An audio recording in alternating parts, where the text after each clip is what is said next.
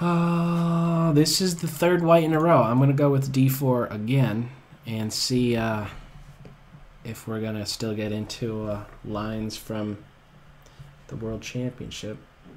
I've been learning a lot because by reviewing those games, I do try to be as exact as possible with the things I'm sharing, because I know it does end up reaching quite a few people when I upload. But, well, even if that wasn't the case, I'm kind of like that. I just really want to make sure everything I'm saying is accurate. And I'm learning things along the way when I'm doing that. So we are in Game 2 and Game 4. If we still follow suit here. No, we didn't have that. F3, I already know. I looked over this with the computer. I know that F3 is a strong reply. And now this is something I was emphasizing in that game. This, if the bishop does come out early, this idea of taking and then queen b3. So why am I not doing it right away? I already did my homework on this line. I should just be rattling those moves off quicker. Let's go. Troublesome for black now. Sometimes there'll be a situation where the knight could play to c6 and after queen takes, knight b4, looking at c2, but with this pawn still not moved, there is not that possibility. So what do you do here? I think I could play g4, g5, and then take on this square.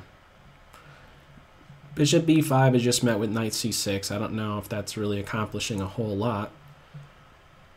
G4 is heading in the direction of taking on d5 and then being up a pawn and welcoming a queen exchange.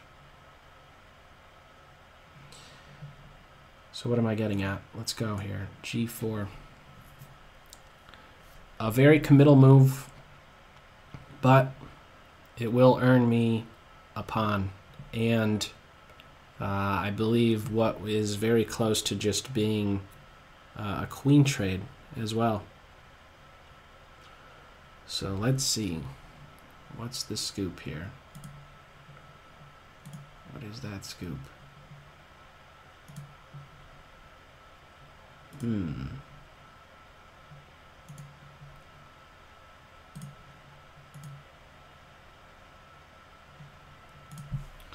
Well, I don't know what to suggest for black. They might be considering, let's say, some minor piece sacrifice, but that's not really working.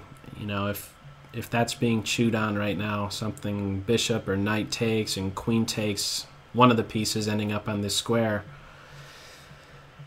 I still have queen takes b7 or queen takes d5, and I think it's trouble in every variation for black.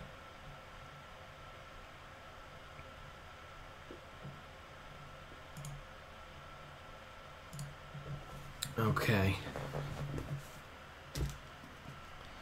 Deep think. My opponent is tanking right here. Think tanking.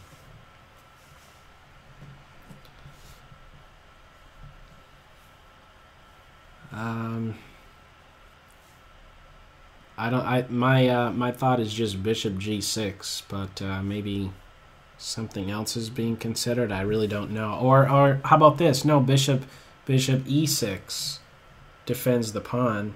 It's very awkward for this guy's development, but maybe that was actually best. Why am I thinking bishop g6? Bishop here. I guess that's the way to maintain the d5 pawn, and yeah, maybe that should have been played. Is there something I could do instead of just this? h4 threatens a trapping of this bishop. I think, however, after h4, there's just h6, and the bishop is saved, and I can't do g5 anymore, because my rook would be hanging after a pawn capture. So I think it's just this. g5. There's no knight move here. This pawn's watching over. e4 has to go to the edge or go home. Neither one is good. No good solution from here on out, I don't think. As soon as that d pawn is no longer, I just have a move like e4, and it's just really showing, you know, the the advantage in the center. That extra pawn is really showing. So it's with the queen, I believe, that I should be taking. Welcoming a queen exchange. Up a pawn. She can't go too far. If she goes to the c file, might as well pre-move this. If she goes to the c file, I have bishop d2 and rook to c1.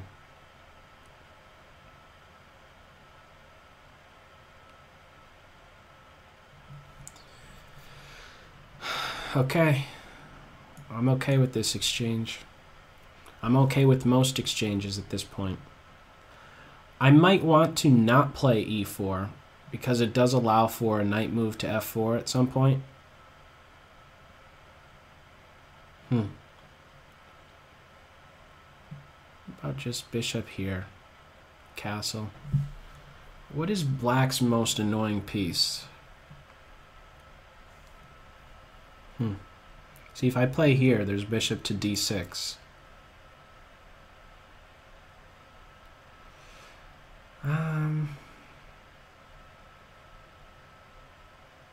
I really just want to keep this really clean here. I'm up a pawn. I want to keep it clean. Avoid complications. How can I avoid complications? Knight here. Knight to g3. Just so I could get this move in. Seems like he's not doing anything right now, but I really would like to get this structure in to stop this bishop from seeing things. And then I have a good spot for my dark square bishop. I'm going to give that a shot. I'd be quite alright with the double G pawns because my rook comes to life if that happens. I also have to watch out for the H file opening up. With my pawn on G5, there could be H6 and this rook can start to have an influence. So I'd like to avoid that, maybe. What else? I guess bishop d6, rook to c8, bishop e7. Okay, I guess fearing a knight b5 move. Did I have that available? Could that have caused black an inconvenience? I think, yeah, I guess it could have, but I think this is fine too. I'm okay. I'm not thinking at all about kingside castle. A king on f2 is fine, especially if bishop d6 is played. I'll just go king f2. And then I'll look into knight take. Okay, now I have the H file. Okay, my knight's pinned, but I'm not too concerned about that. I think this is the way to go here. Or, you know what? No, let me just break that pin right away. I'll reserve this pawn's move. Could even look into f4. Just stops this e5 break. And, ooh, you know what I want to avoid? Opposite color bishops. How can I avoid opposite color bishops? Pawn push. Yeah, let's shut that down. I'm looking for a3 next. Maybe. I don't know if this is the cleanest approach.